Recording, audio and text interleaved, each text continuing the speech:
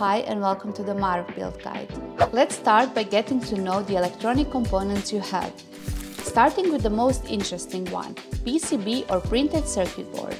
This is the core component that holds and connects all the other parts of your robot. It's found in many electronic devices around you. This is a coin battery and it powers your robot. It contains chemicals that generate electrical energy through chemical reactions. The battery provided is lithium-based. LEDs will make your robot more fun. LED stands for light emitting diode, and this component turns electrical energy into visible light. Plastic bolts and spacers hold the robot's components together securely.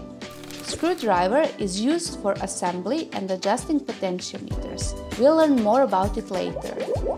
These are acrylic casings. They protect your PCB and give your robot a sleek appearance.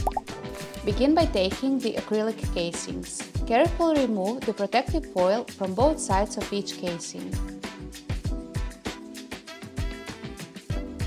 Once the foil is removed, your casings should be clear and transparent. Take the PCB and coin battery, insert the battery into the designated slot on the PCB, ensuring that the positive side is facing up. Take the casings and put them on the PCB.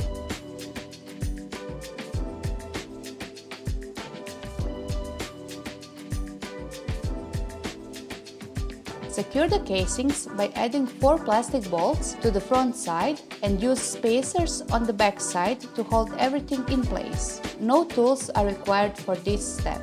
This is what your robot should look like right now. To make your robot shine, we need to add LEDs. Pay attention to polarity. Look for the tiny plus and minus signs next to each connector on the PCB. On the LEDs, the cutoff side is negative and the rounded side is positive. Insert the LEDs according to these markings. Click here to turn your robot on.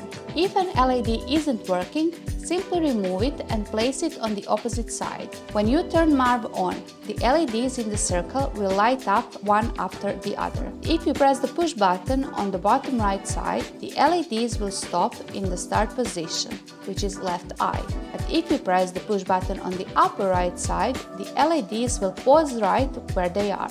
If you need to change the speed on the counter, Marv's got a handy potentiometer on its back.